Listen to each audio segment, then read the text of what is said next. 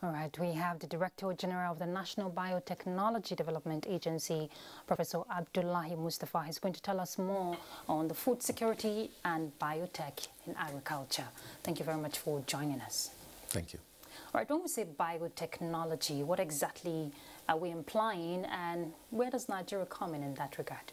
Well, you see, this is an emerging science that is now evolving worldwide.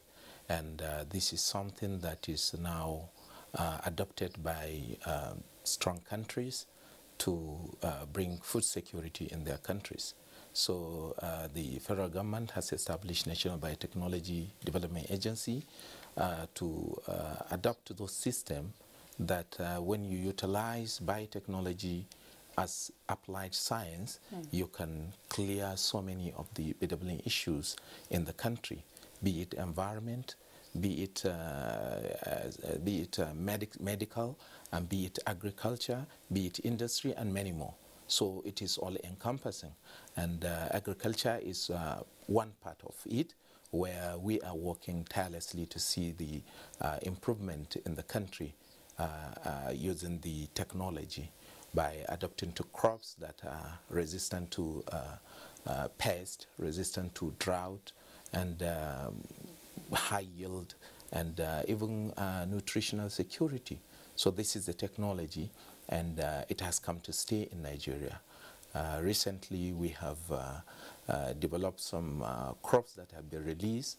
We have released using this. We have released BT cowpea, and that one is towards food security. And when you're talking about industrial aspect, we have released BT cotton. And there are some crops that are in the pipeline, which is involving teller maize, which is in collaboration with IAR Zaria. We're working on it, and soon it is going to be released. Remember the crisis that we are in now. I think last year the federal government has allowed for the importation of maize. So this will solve this problem. Yes, because I was going to ask you, how would this, solve food crisis in the country if we adopt this biotechnology? Of course, it's going to bring more than enough. Within a short or small field, you can farm and you can have high yield and high quality. And you are going to use less chemical, and even the fertilizer is not going to be much because the technology is taking care of so many aspects of it. Apart from the maize, we are going to release rice, because there is a program on newest rice, and there is also soybean.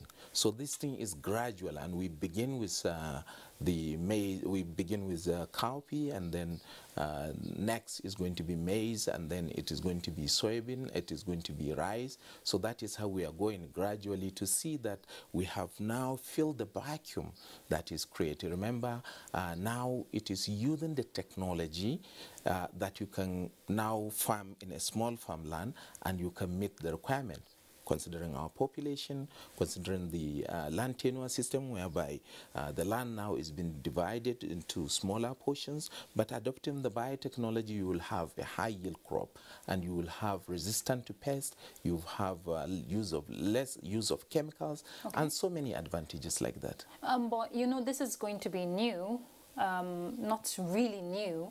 How would farmers, people who are into the farming business, accept this technology? To be honest with you, the farmers have already accepted it. For example, some few months that we have released the cowpea in Kano, the release have gone viral. Everybody is looking for the cowpea.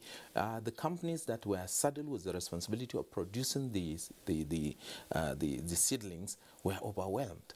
They can't meet the demand because the farmers are aware. They were given trial previous year, and when you see the trial, they have compared between the local variety and the improved variety, and you see it is about 4 or 5 times high yield.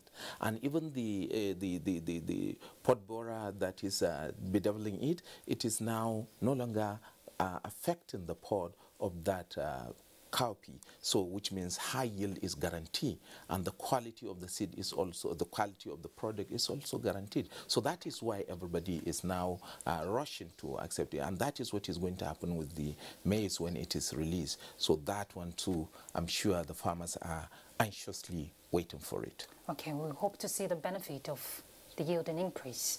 Thank you very much. DG, National Biotechnology Development Agency, Professor Abdullahi Mustapha. Thank you for your time. Thank you so much.